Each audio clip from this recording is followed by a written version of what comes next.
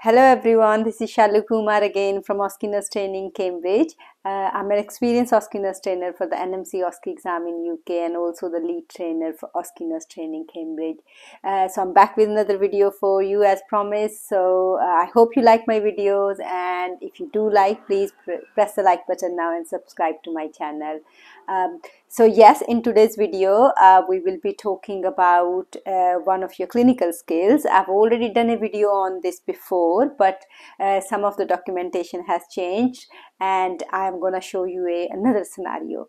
So it's the same station, so we're going to be talking about nutritional assessment, clinical skill, okay? So this is your clinical skill station, the nutritional assessment, and I will be showing you a different scenario this time, and also one new document which NMC has published, and test centers are using that for this station now, okay? So we're going to go through that today. So it's a revised video, okay? So let's get started. So let's just recap. If you haven't seen my first video on this clinical skill, which is nutritional assessment, please go ahead and watch that first. I have added the link of this video to the description of this video below. And then to just recap as a refresher, it's a 8-minute station. It's counted as clinical skill in your NMC OSCE exam, okay? So it's one of the clinical skills for adult NMC OSCE, and it is that you need to work out a patient nutritional assessment, okay? So you will be given a scenario. So it's a half written, half verbal station. So you will be given a written scenario. You will have to read the scenario, and then you will be given a BMI chart, which is body mass index chart, weight loss chart if you require it. You may not require it, and they may not give you this, and then you will be given all that, and then you need to correctly calculate the step 1, which is a body mass index, step 2 is a weight loss score, and the step 3 is your acute disease effect. So you need to actually calculate all those 3 correctly. Then you're going to need to complete the documentation correctly, which I'm going to show you the new document, and then you are going to verbalize your findings to your examiner. So that's why it's half verbal and half written, okay? So on the next screen, so you how do we do malnutrition risk assessment on somebody, or nutritional assessment? So we work out the malnutrition universal screening tool. And how do we work that out? So there are 3 steps to it. Step 1 is always calculating the body mass index. So body mass index depend on the current weight and height, and it will be given in the scenario. So you need to work out the BMI from your height and weight in the scenario and using the BMI chart. Step 2 is work out the weight loss score. So weight loss score is how much weight your patient has lost in last 3 to 6 months. So read your scenario. So you will be given initial weight and the previous weight and the present weight, and you can work out that way, or you could be just given percentage, okay, how much percent of the weight loss your patient had in the scenario. So in that case, you just simple, you can work it from there. So you need to do the weight loss score. So in my other video for malnutrition risk assessment, which I've already done one video, which I told you the link for that video is attached to the description of this video. So in that video, I show you how to work out the weight loss percentage from a scenario if you are given the previous weight and present weight. And then you can work out the difference in weight in kilos and use that number to look at the weight loss chart to work out your percentage. But in today's scenario, I am going to show you when the percentage is already given, because that's happening quite a lot now, that they don't give you the weight loss chart, they just tell you the percentage already worked out for you in the scenario, and then from that percentage you still need to score the patient, okay? So I'm going to be using that method in this scenario, but I have shown you the other method to work out the percentage weight loss in my previous video. So go ahead and watch that one, because your scenario could be that they give you the previous weight and present weight. But in this scenario, we're just going to look at completely, they've given us the percentage weight loss. And step number 3 is then you are going to read the scenario and see if your patient is somebody who is acutely ill and is not had any nutritional intake for more than 5 days in the past, or likely to have no nutritional intake for more than 5 days in future. Okay, so that's what the acute disease effect is. So that's just the recap of how the malnutrition universal screening tool works. Okay, so there are 3 steps and you need to work out all 3 steps correctly from your scenario. So today we're gonna, so then what you will be given in your exam a scenario. As you can see on the screen, there is a scenario there. And then on the next screen you will be given a document, and that is the new document I was talking about. So he asked for your patient name, address, date of birth, date, time, score for step 1, score for step 2, score for step 3, overall score, and then the last column you add your signature and initial. So that's what you need to complete in your exam. So that's what is needed as document to be completed. Okay, rest you're just working out, reading the scenario and working out, but this is the document you need to complete. And then on next screen, so you will be given the BMI chart, and then you may be given weight loss chart, you may not be given weight loss chart. If they already telling you, as I have circled on your weight loss chart, if they already told you the percentage weight loss as the percentage, then you don't need the chart. Okay, so then you just need to know what's the score for that percentage weight loss. Okay, so you may be given the chart, you may not be given the chart. So it will become a little bit more clear when I take you through the scenario. So we're going to look at the scenario and we're going to work this scenario together and work out the scores and complete our documentation. Then we will go through what we're going to verbalize to our examiner. Right, let's look at that then. So we're going to look at the scenario first. Now we're going to go back to the scenario and read it. So again, this is as a disclaimer, this is purely for a teaching purpose. This does not belong to a real patient.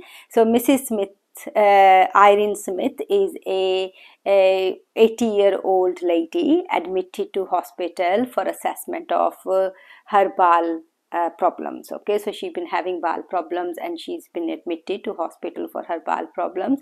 Her current weight is 61 kilogram and she's about 180 tall. So that's my height and weight for my BMI.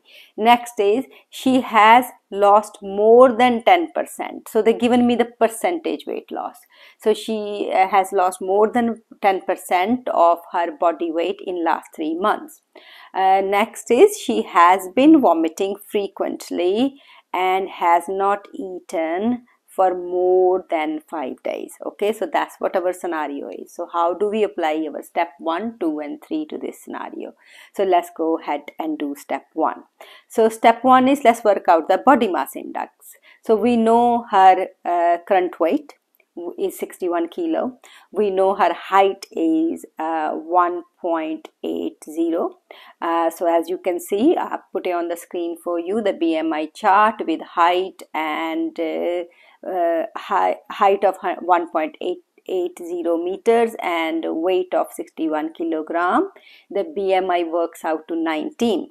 So that's the BMI, but that's what the body mass index is, but on the document we need to put the score, not the BMI. So if the BMI is 19, the score is 1. As you can see, your chart is telling you red is 2, yellow is 1, and then green is 0. So it's 1.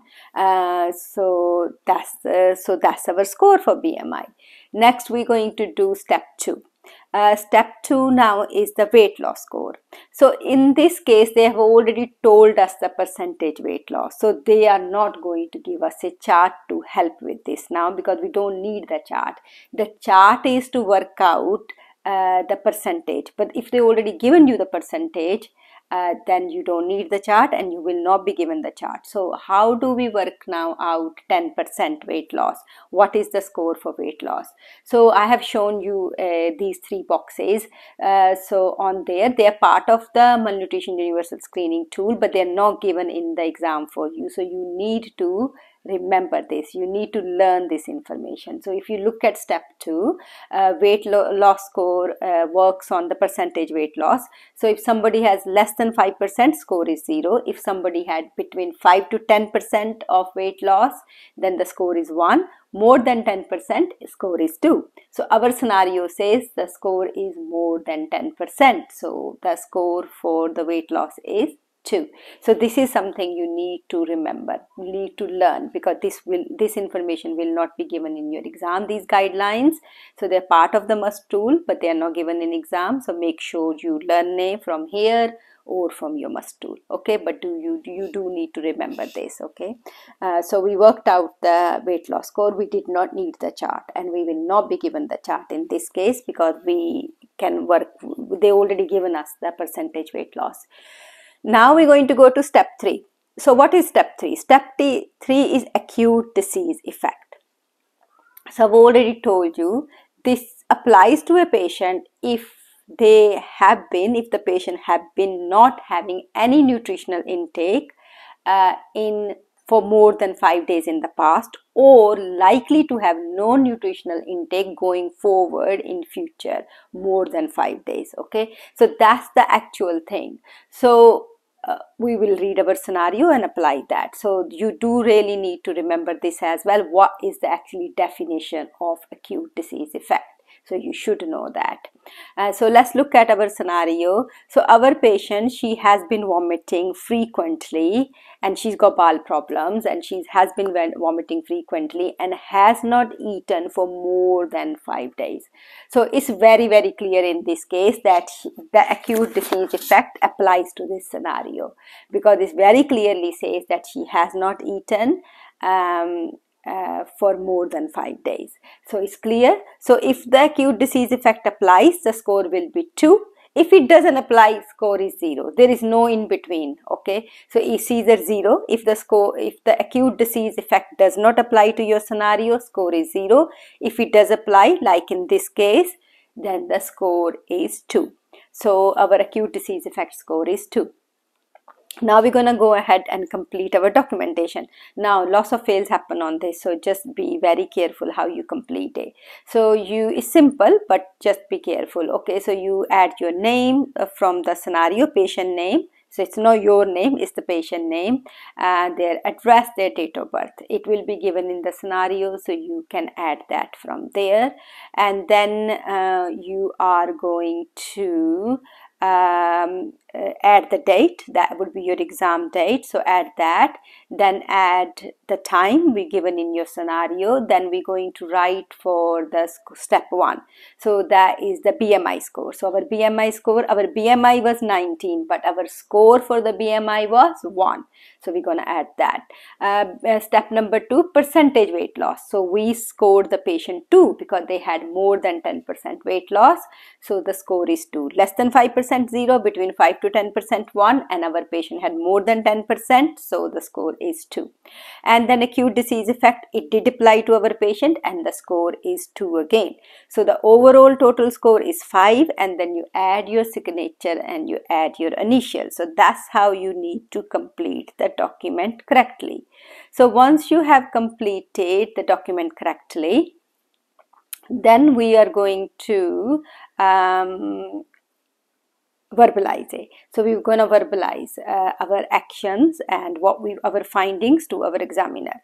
So you will you can see the marking criteria on the screen. So these are the verbalization points. The first 5 are the documentation. Obviously you working out and documenting, and after that everything highlighted in a different color, then that is again your verbalization point. So the verbalize the score. So you will say, I have done my assessment on Mrs. Smith examiner, and my score is for BMI score is 1, for weight loss score is 2, and acute disease effect score is 2 as well. So total score is 5. Okay, then I will verbalize that I will refer my patient to dietitian straight away, and then I will verbalize that I will propose a plan to improve nutritional intake by taking the guidance from the medical team as well, depending on what patient is allowed to eat, not allowed to eat, because as we know, she's got bowel problems. Okay, so we're going to work as a team and devise a nutritional intake, improve her nutritional intake. Because the patient is in hospital, so this is a hospital scenario, so we'll repeat the malnutrition universal screening tool, which is a nutritional assessment tool, again in 1 week time. Okay, and I will say that I will document all my patient oral intake on the chart. Next thing is I will consider possible underlying causes for the reduced for the risk of malnutrition, and I will explore the food choices with the patient, and if my patient needs assistance with feeding, then I will provide that assistance. So that is your action points, and that's what you need to verbalize. Okay, so I hope it makes sense now with the new documentation, and I hope you like this video. So the top tips are not many, just the first one is make sure you know your new document, you know how to complete it. Second one is practice doing different scenarios, and then work out your step 1, step 2 and step 3 correctly. So those are my top tips, and the timer is 8 minutes, so it's quite tight on time, so make sure you can practice with the timer so you can do it in your exam. I hope you like the video. If you do like the video, please press the like button now and subscribe to my channel. You can also visit us on OSCENursetraining.com, and also email us for OSCE Nurse. Any inquiries, email us on OSCENursetraining@outlook.com. I will soon be back with another video for you. Bye for now.